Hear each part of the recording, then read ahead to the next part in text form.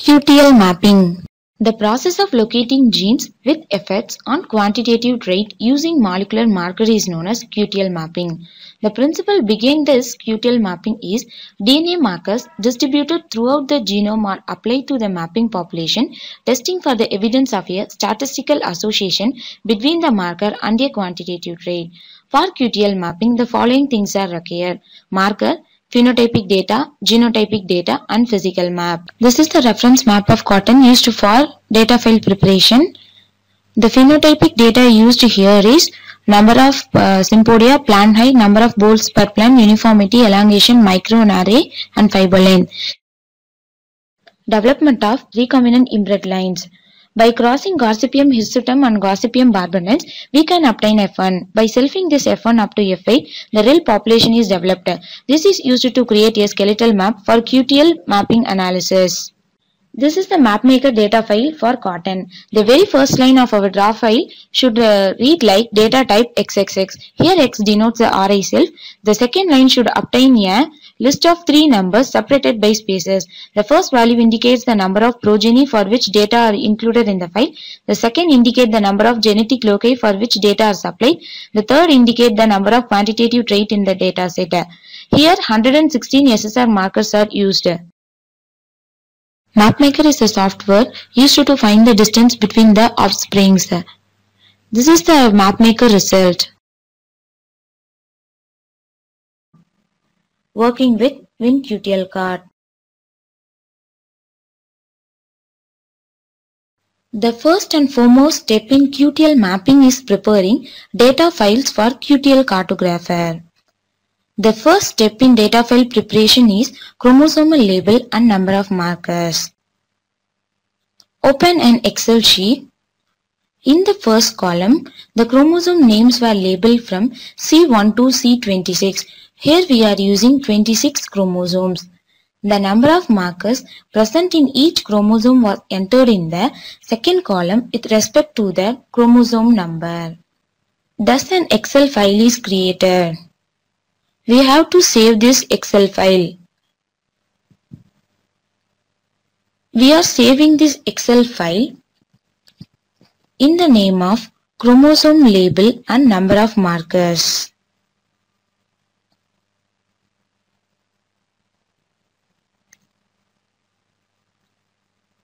With the extension of .txt file format. This is the notepad view of chromosome label and number of markers data file. The next step in the data file preparation is the marker labeling.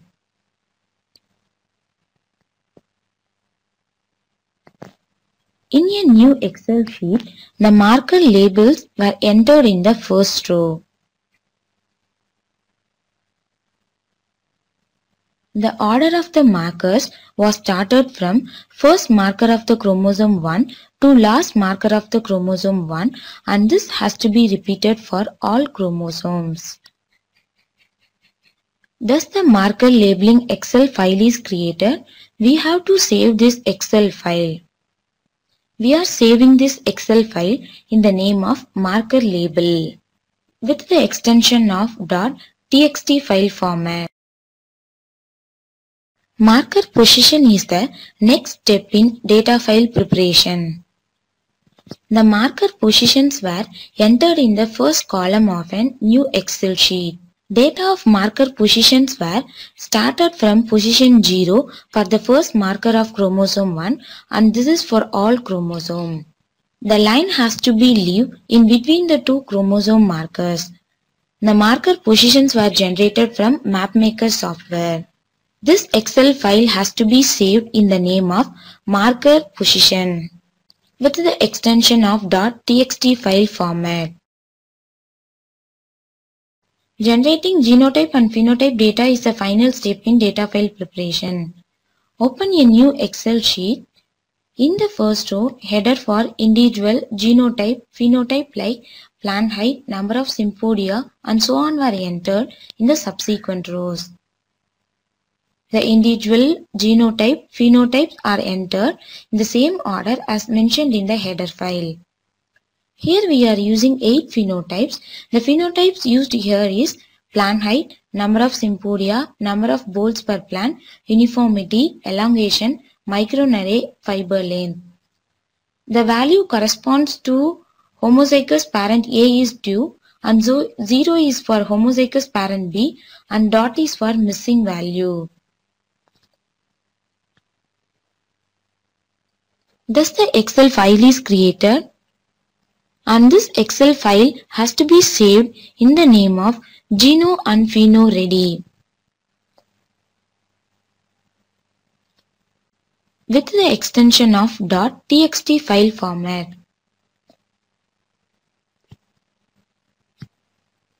This is the notepad view of the Geno and Pheno Ready data file.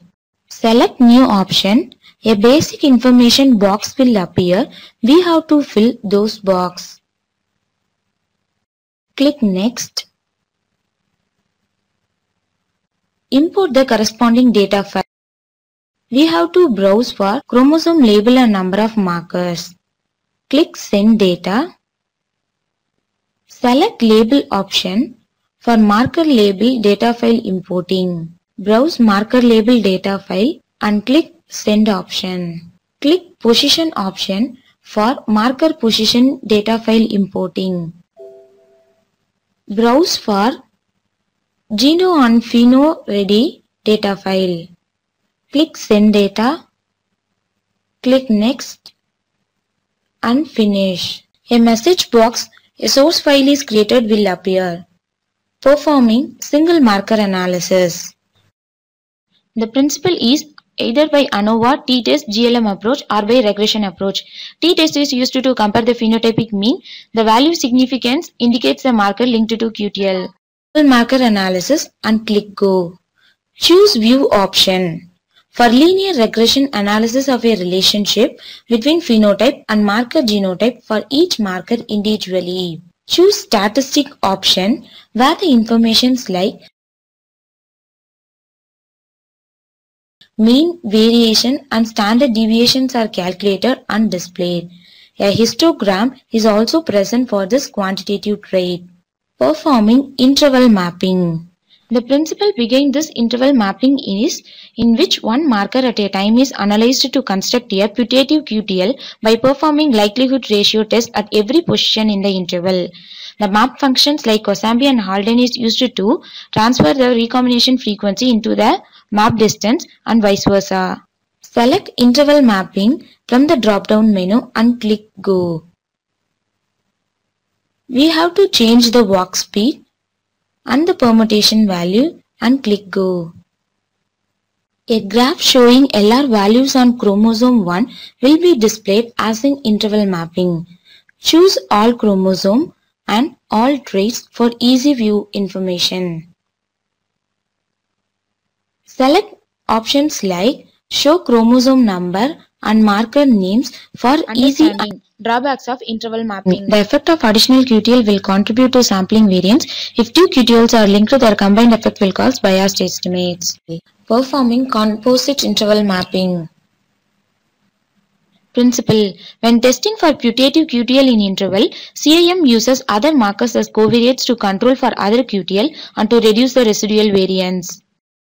Mapping from the drop-down menu and click Go. We have to change the permutation time and walk speeds for easy result. A software started to analyze the data. A graph will be appear. To view and analyze the result, select all chromosome and all trait. And some of the options like show marker name and show chromosome names, etc.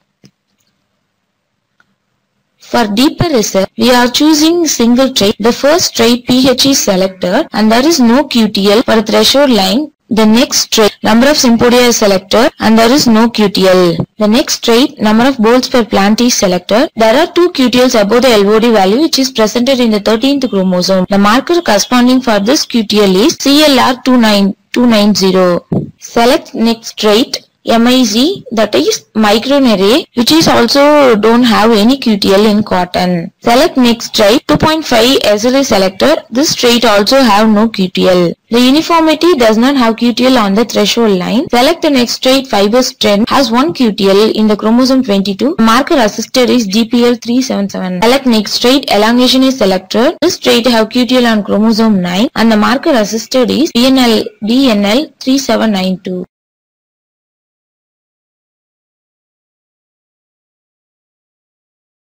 Performing multiple interval mapping. The principle is multiple interval mapping was performed to map multiple QTL simultaneously. MIM may have avoided the complicated background selection process associated with CIM but introduced various model selection methods. Select multiple interval mapping option from the drop-down menu and click OK. Choose MIM option in the dialog box. Click New Model option. Keep the default parameters. A new model is created. By selecting QTL Show, we can know the number of QTLs with additive effect. Application: detecting and mapping minor and major gene loci, drug abuse, plant breeding. This is the list of available QTL mapping software along with their website. We can download any one of these software and make use for QTL mapping.